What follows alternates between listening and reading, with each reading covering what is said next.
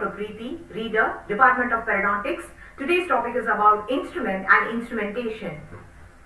Moving on to the contents, we are going to talk about interaction, classification of periodontal instruments, parts of periodontal instruments, material use, periodontal probes, explorers, scalers, curettes, universal curettes, Gracey curettes, area-specific curettes, extended shank curettes, curvettes, periodontal files, hose scalers, chisel scalers, periodontal endoscope, yak powder polishing, dental tapes, rubber cups, sonic and ultrasonic instruments, surgical instruments, periostal elevators, surgical blades, surgical chisel, surgical files, tissue forceps, hemostat, scissor and needle holder. Classification of periodontal instruments. The periodontal probes used to measure, locate and mark the pocket as well as determine their course on the individual tooth surface. Explorers are used to locate the calculus deposits and caries. Scaling and root planning and curettage instrument used to remove the biofilm and calcified deposits from the crown and the root surface of the teeth, removal of altered symmetry from subgingival root surface and debridement of soft tissue lining of the pocket. Scaling and root planning and curettage instruments, in that sickle cell scalers are the heavy instrument used to remove the supragingival calculus. Curettes are the fine instrument used to remove the subgingival scaling, root planing and removal of soft tissue lining of the pocket. Hole, chisel and file scalers are used to remove tenacious subgingival calculus and altered symmetry. Ultrasonic and sonic instruments are used for scaling and cleansing tooth surface and curating the soft tissue wall of periodontal pocket. Periodontal endoscopes are used to visualize deeply into the subgingival pocket and furcations, allowing the detection of deposits. Cleaning and polishing instruments such as rubber cups, brushes and dental tapes are used to clean and polish the tooth surface. Based on its design, it is classified into two types: single-ended type 1 working end, double-ended may have pad or complementary working end ends. Classification of periodontal instruments. Periodontal instruments are broadly classified as diagnostic instruments, mouth mirror probe, explorers, therapeutic instruments, scalers, files and curettes. Periodontal instruments are classified according to their purpose they serve are as follows: periodontal probes used to locate, measure and mark the pockets. Explorer used to locate the calculus deposits and caries. Scaling and root planning and curettage instruments, they are used to remove the plug and calcified deposits from the crown and the root of the tooth, remove altered symmetry from subgingival root surface and debridement from the soft tissue lining of the pocket. Sickle cell scalers are a heavy instrument that is used to remove supragingival calculus. Curettes are a fine instrument that is used for the subgingival scaling and root planing and removal of the soft tissue lining of the pocket. As with the instruments, they all have three distinct sections: handle, shank, working end, blade. Parts of instrument. Rigid thick shank. A thick shank is stronger and able to withstand pressure without flexing when applied during instrumentation. Strong ones are needed for removal of calculus deposits. Ledge, rigid, more flexible shank. A thin shank provides more tactile sensitivity and for removal of fine deposits of calculus and root debridement. Here is a picture showing a mouth mirror. The mirror surface, which is plain, may produce double image. Concave surface for magnifying. Front surface, the reflecting surface, is on the front of the lens. Specific functions of the mouth mirror, which include indirect vision, indirect illumination, trans-illumination, retraction. The non-specific uses of mouth mirror are: the handle can be used to check the mobility and percussion of the teeth. Moving on to the periodontal probe. The periodontal probe is used to measure, locate and mark the pocket as well as determine the course on the individual tooth surface. It is usually thin and blunt at the ended. The markings are inscribed on the head of the instrument for the accuracy and readability. Probe is classified as first generation, second generation and third generation probe. In first generation probe, we have Williams periodontal probe, UNC 15 probe, University of Michigan O probe, Marcus Calicoted probe and Neighbors probe. The second generation probes are pressure sensitive probes. It has been shown that probe tip up to 30 grams, the probe tip remains within the junctional epithelium. When it is forced up to 50 grams, they are necessary to diagnose the osseous defects. The probe did not solve many problems as the conventional probe and lacked tactile sensitivity. The third generation probe are computerized probe. Gibbs et al. Designed Florida probes, Foster Miller probes, Tornado automated probe which detect the cemento-enamel junction. The fourth generation probes are three-dimensional probes in which sequential probing positions are measured. The fifth generation probes are ultrasonic probes which provide a painless probing to the patient. Moving on to the explorers. Explorers are the assessment instrument with flexible wiring like working end. The function of the explorers are used to locate the subgingival deposits and caries areas and to check the smoothness of the root surface after root planing. Here is a picture showing a dental explorer. Sickle cell scalers have a flat surface with two cutting edges that converge in a sharply pointed tip. The functions of the sickle cell scalers are used to remove the supragingival calculus. Due to its design of the instrument, it is difficult to insert the instrument inside the gingiva without damaging the gingival tissue. So, small curved sickle blades such as 204SD can be inserted on the gingiva under the ledges of the calculus several millimeters below the gingiva. The common stroke used is a pull stroke. Here is a picture showing U15 scaler and U30 scaler. The other type of scalers are curved 204 posterior scaler, jackward scaler and U15/30 scaler. The curette is the instrument of choice for removing deep subgingival calculus, root planing altered cementum and removing the soft tissue lining of the periodontal pocket. Each working hand has a cutting edge on both sides of the blade and a rounded toe. The curette is finer than a sickle scaler. It does not have a soft point or corner other than the cutting edge of the blade. Here is a design of the Gracey curvet. The blade is 70-degree angulation from the lower shank. This angulation allows the blade to be inserted in the precise position provided parallel low shank with the long axis of the tooth surface being scaled. The classified Gracey curettes are Gracey 1, 2, 3, 4 for the anterior teeth, Gracey 5 and 6 for anterior teeth and premolar, Gracey 7, 8, 9, 10 for the posterior teeth, facial and the lingual aspect, Gracey 11, 12 posterior teeth for the mesial aspect, Gracey 13, 14 posterior teeth for the distal aspect. Single-ended Gracey curettes with a set of 14 instruments, they are used in specific areas. Here is a picture showing 1, 2 curette for the anterior teeth, 3, 4 for the anterior teeth, Gracey 5, 6 curette for the anterior and the premolar, Gracey 7, 8 curette for the and Gracey 9, 10 curette for the posterior teeth, facial and the lingual side, Gracey 11, 12 and 13, 14 for the posterior teeth, mesial side and the distal side. The other modified versions of the curettes are extended shank curettes, that is after 5 curettes, mini bladed curettes, modified after 5 curettes, langer and mini langer curettes. The difference between the Gracey and the universal curette are the Gracey curette, as per the area of usage, they use for the specific surfaces, universal curettes for all areas and surfaces. The use of cutting edges, it has only one cutting edge. In universal curettes, they have two cutting edge.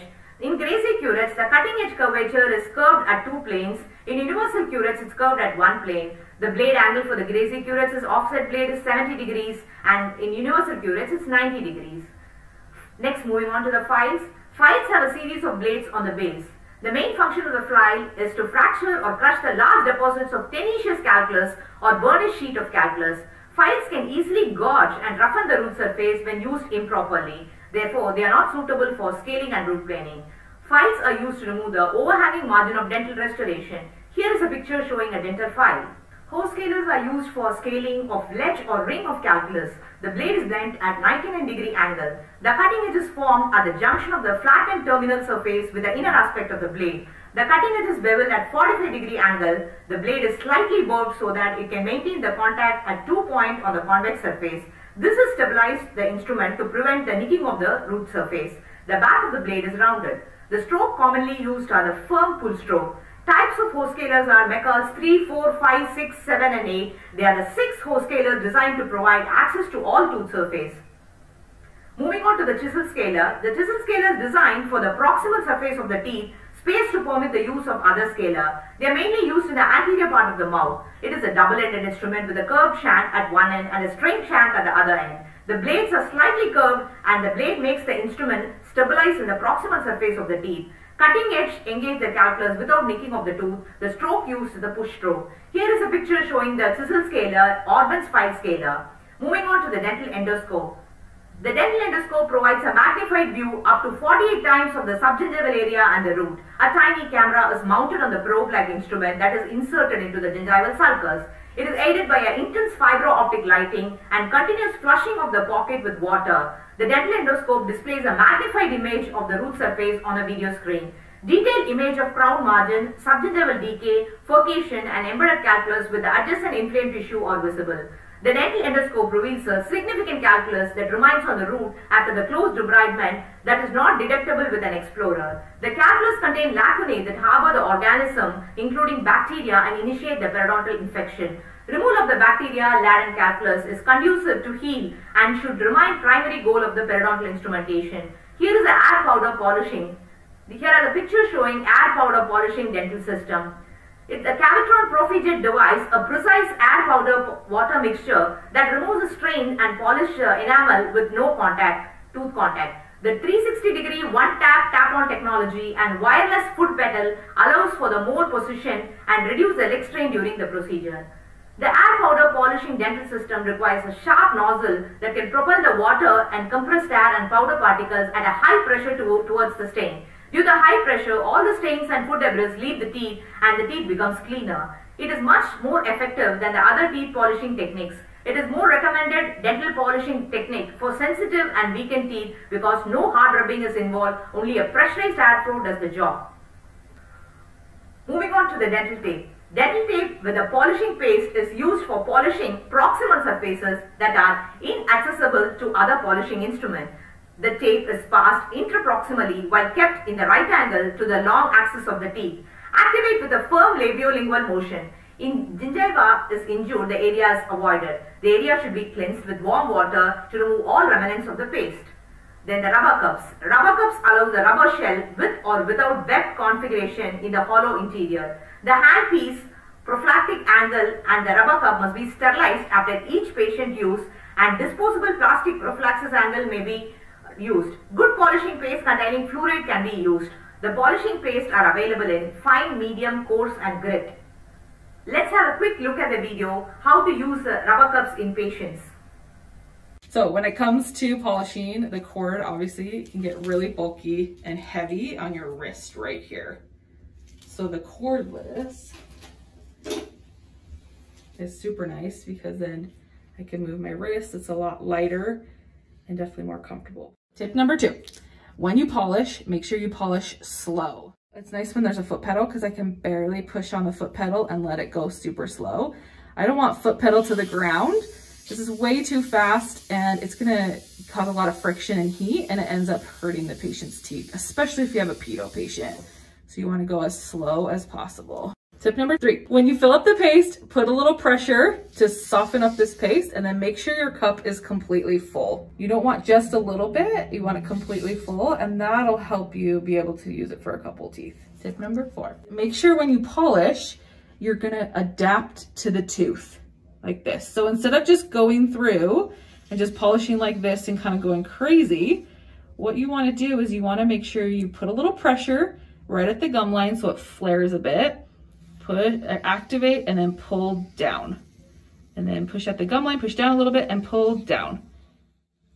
And this will help you adapt to the tooth, really get that stain off and get that biofilm off that gets caught subgingivally and interproximally. So the nice thing with the cordless handpiece is I can really adapt well. Sometimes with the cord, it fights you. I hope you have a very informative video how to use the rubber cups in the patient. Now, the ultrasonic and sonic instruments may be used to remove plaque, scaling and curating and removal of the strain. Vibration of the sonic tip range from 2000 to 6000 cycles per second. The types of 2 ultrasonic units are magnetostrictive and piezoelectric. In magnetostrictive units, the pattern of vibration tip is elliptical, which means all sides of the tip are active and will work when adapted to the tooth. In the piezoelectric unit, the pattern of vibration of the tip is linear or back or forth, meaning 2 sides of the tip are more active. Now, moving on to the surgical instrument, it is classified as excisional, incisional instruments, periosteal elevators, surgical curettes and sickle, surgical styles, and surgical scissors. Excisional instruments, periodontal knives and crickland knife. Next comes the Orban's interdental knives.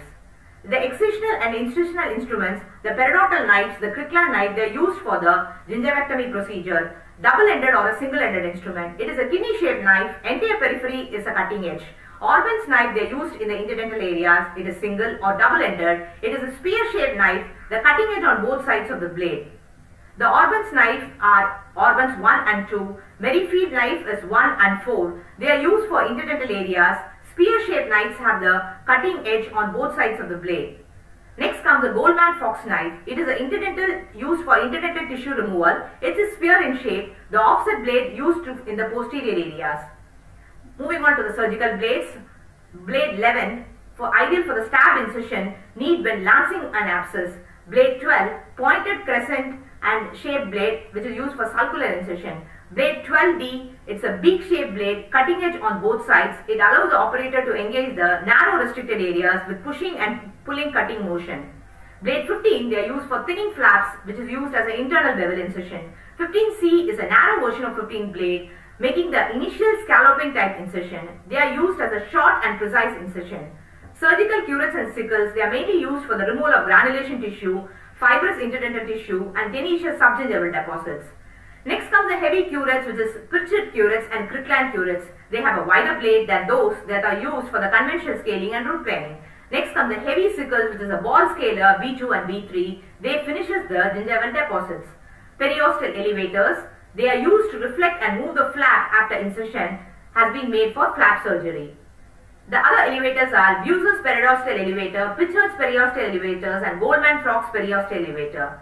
Surgical chisel, it is mainly used for cutting and removing bone, recontouring the alveolar bone crest, autogenous grafting. The Osborne chisel usual for the reshaping of the bone and to reflect fat or remove the secondary palatal flap with 5 mm working end. Surgical file, and that is basically of two types, Sugarman periodontal file and Schluger periodontal file. Sugarman periodontal file, they are used interproximally. The file surface on both sides allow for push or pull application. It is for the mesial and distal part. Schluger periodontal file used interproximally. They are also used for push and pull application. Moving on to the tissue forceps. The tissue forceps are used in a surgical procedure for grasping tissue during periodontal surgery. Hemostatic forceps for clamping blood vessel, removal of the small root tips and grasping loose objects. Scissors, they are used to remove the tag of the tissue during gingivectomy. They are also used to trim the margin of the flap. Example is Goldman-Fox scissor to enlarge incision in periodontal abscess and to remove the muscle attachment in mucogingival surgery. Needle holder. Microsurgical needle holder are used to grasp and guide the needle when suturing. They are used to suture the flap in desired position after surgical procedure is completed. The needle holder is basically of two types, conventional and Castroviejo. To summarize, the material used are periodontal probes, explorers, scalers, curettes, universal curettes and Gracey curettes, area-specific curettes, extended shank curettes, curvettes, Langerhans and Furcation curettes, periodontal files, hose scalers, dental endoscope, chisel scaler, air powder polishing, dental tape, rubber cups, sonic and ultrasonic instruments, surgical instruments. In that you have periostal elevators, surgical blades, surgical chisel, surgical files, tissue forceps, hemostat, scissors and needle holder. I hope you find this video very useful and informative. If you have any question, you can reach out to me. Thank you.